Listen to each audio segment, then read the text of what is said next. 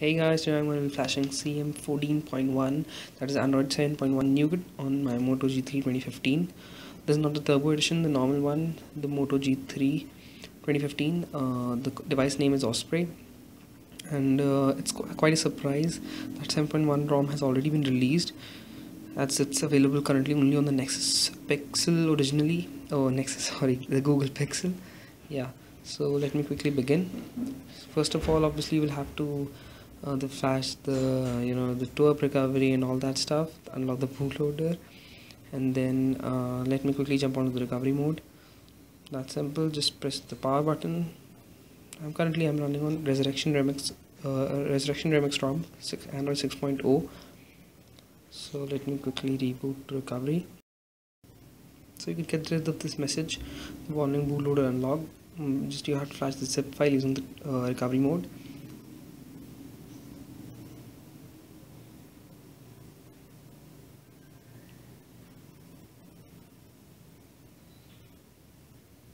So now, first of all, you obviously have to, before flashing any ROM, you have to wipe the data.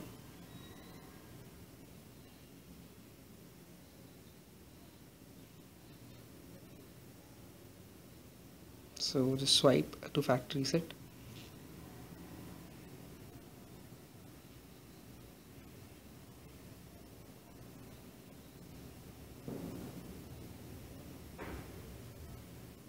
Download links to all the files, that is the ROM and the GApps file, will be provided in the description below, and if you have any doubts, please feel free to drop them down in the comment section below.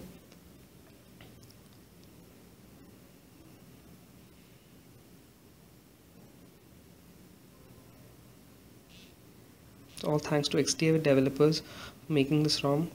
And now, since factory reset is complete, we will have to click on install, and I have stored the files on my micro SD card. CM 7.14.1 unofficial Osprey. Sorry if the font is a bit unclear, but now all you have to do is swipe to confirm flash. You definitely have to be patient while the flashing process is going on. Is to flash the GApps file, make sure you download the GApps for the ARM version. And 7.1, it's your choice whether you want to download the mini version. It's a bit smaller in size, around 270 MB, and the full version, GApps full for 7.1 is around 500 MB. So it's completely depends on you how many Google apps do you want. So swipe right to confirm flash. This might take a bit longer, so sit back and relax. This full GApps file will probably install probably all the Google applications that can be installed in the Nexus phone, or I mean the Pixel phone.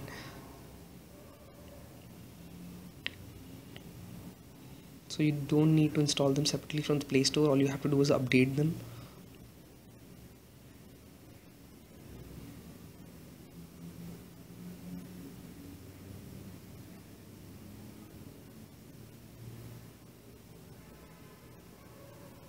So there are some of the apps in the full version that I probably don't use, like Cloudprint and books and probably movies.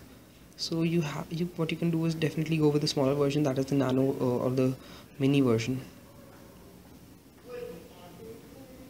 for faster flash and more internal memory. Definitely, obviously, if you don't install all these apps, the internal memory will be saved. The initial boot of this ROM definitely may take some time, so yes, patience is the best medicine. So wait, all you have to do is wait. Yeah,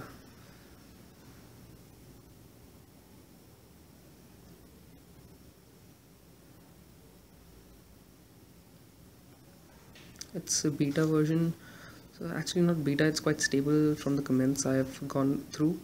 So let's hope it works good and it's stable.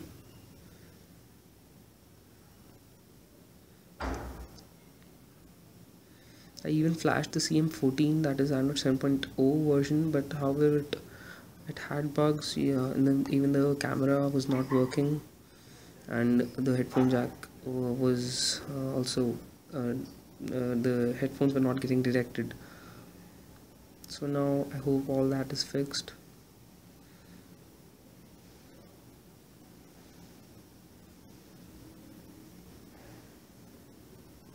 So now I am fast forwarding this part as taking quite a lot of time.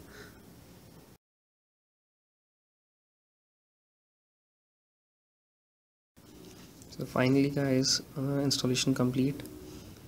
Now all you have to do is reboot your system and hope everything has been flashed successfully. Just sit back and grab some popcorn while the welcome screen till the welcome screen shows up.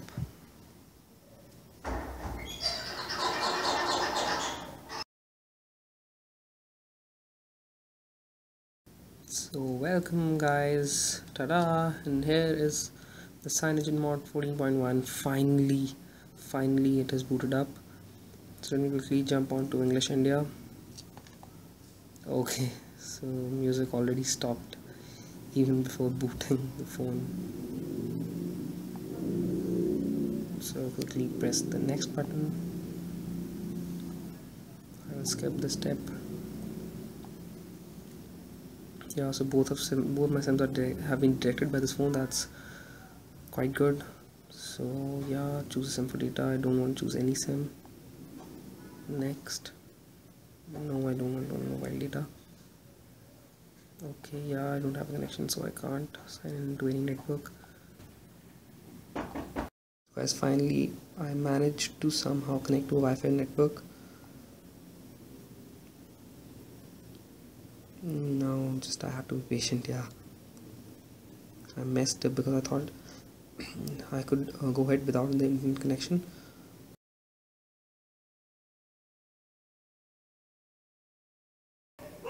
So finally we are up and running guys. That was quite difficult to get past that. So let me go to contribution and always. So here is the Android 7.1 nougat on the MOTO G 2015. So here you can see the animation.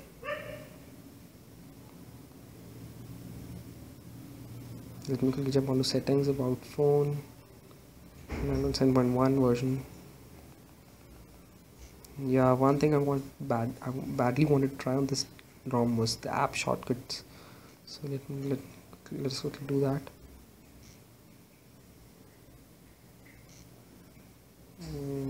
So this feature seems to be missing. I don't know if it has to be turned on from the settings. So overall the ROM seems quite fast and stable, no issues whatsoever. So okay guys, thanks for watching, and if this video helped, please press the like button. Hello guys, this is the review of the CyanogenMod 14.1 on my MOTO G 2015. So finally I discovered how to get the app shortcuts. Actually I selected the default launcher as the Trebuchet launcher, but now when I switch to Google Now launcher, app shortcuts are there. So yeah, that was the feature that I was waiting for, and finally I have it in my phone. That's pretty neat actually. Voice search, type search, maps.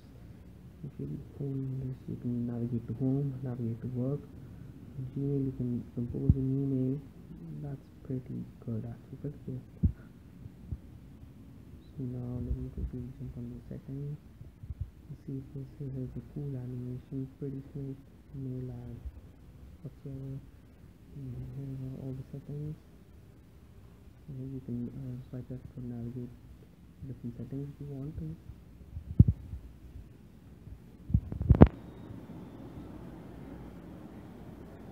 So jump on to more, and there's nothing new here. Display, there's adaptive brightness, rotation settings, live display, ambient display is there. Font size, you can change the font size, you can disable or enable the battery light. Storage, notifications, nothing new here. Buttons, let's see what there is in left-handed mode. So that's not useful for me at least. buttons and layout, you can change it. Power button, yeah, pretty handy options here. Gesture shortcuts, let's see what they, yeah, so all the chop and double twist are there. You don't need to worry about those options. Yeah, that's pretty much it, guys. System UI tool is already activated. So yeah, that's pretty much it. And double tap the recent button to switch between apps, working pretty smooth, as you can see, no lag at all. Another feature, yeah, the multi-window feature that I wanted to test. Hold this. Okay, so I think this app is not supported.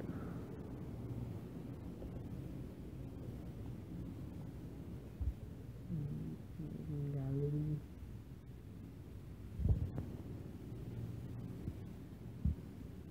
Yeah, so it took a bit of time, and finally I've opened the multi-window. You can just on this Google Chrome. Let me quickly show you the chop feature. So yeah, it's working pretty fine. Okay, sorry. So camera is also working.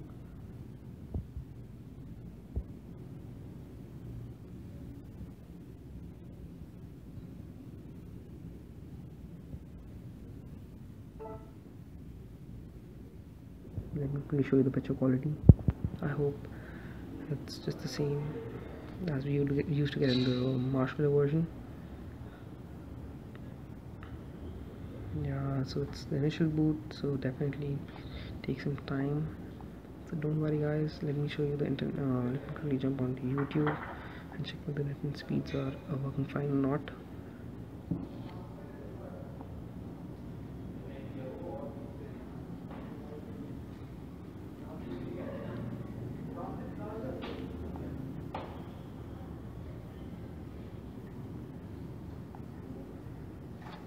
And also you can check the speaker, it's working fine, no problems at all. So thank you, guys. That was pretty much it. If you have any queries, please feel free to drop them down in the comment section below. All queries are welcome. I will reply as soon as possible. So thank you guys for watching. Please like and share the video if this video helped, and thank you. See you guys later.